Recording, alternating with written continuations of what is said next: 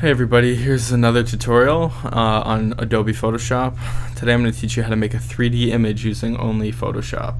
So what we're going to do is I have a whole bunch of pictures I took in New York City, but I recall there being a couple random pictures of the Statue of Liberty as I was pulling up. Oh, not quite. Not quite.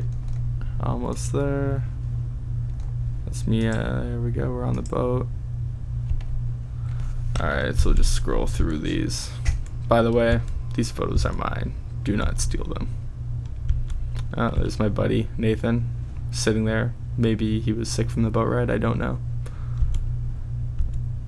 Okay, so these two give me a stereoscopic view if you see me toggling through them back and forth. You'll see that the sky adjusts, the landscape adjusts, everything changes a little bit, just enough to give you the view from the left eye to the right eye.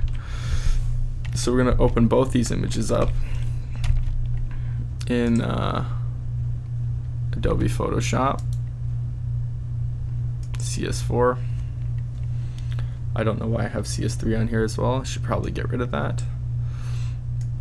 And now it's pretty simple. We just unlock it by double clicking. Sorry, and then normally I just click OK. Shit. Sorry for swearing. Anyway, the way to unlock a layer, I'll do it on this one. Just double click, and I just hit OK. You can name the layer whatever you want. I just leave it as layer 0. So now I'm going to drag this layer on top of this layer,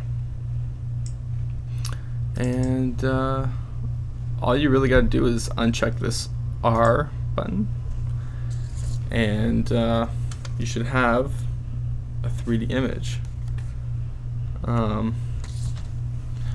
But in this case, I dragged the wrong image on top,